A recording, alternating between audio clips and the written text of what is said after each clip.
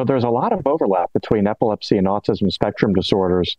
Right away, we know that the comorbidity is quite high, something like 30% or even 40% of individuals with autism spectrum disorder will also have epilepsy.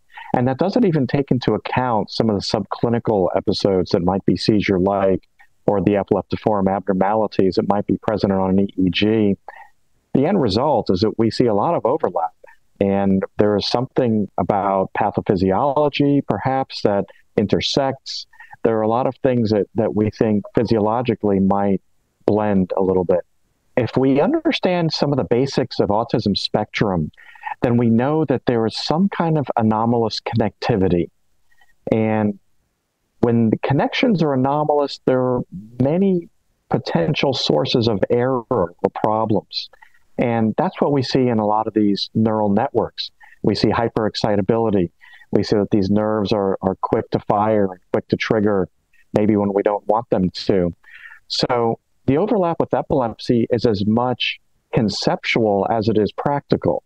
And we think a lot about using medicines like anticonvulsants or anti-seizure medicines, as is more accurately said today, in order to help us with this overlap and with this comorbidity, because maybe we're treating the same underlying problem, and an anti-seizure medicine might help reduce the hyperexcitability or take into account the anomalous connections between neurons that are leading an individual to be vulnerable to mood swings, impulsive symptoms, aggressive outbursts, spontaneous disruptions of behavior.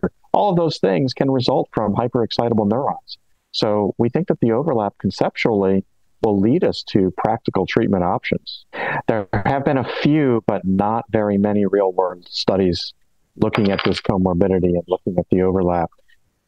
It's a difficult business because epilepsy itself is heterogeneous, autism spectrum is heterogeneous, the whole world of epileptic encephalopathies is also heterogeneous. So it's very difficult to do a concentrated, uniform sample when we try to compare treatment arms.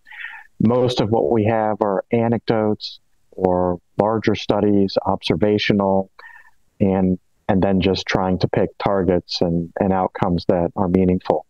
So not so many studies, but a lot of anecdotal information. And we have some leads, we have some good insight from those smaller reviews or studies so that we can at least make a step forward.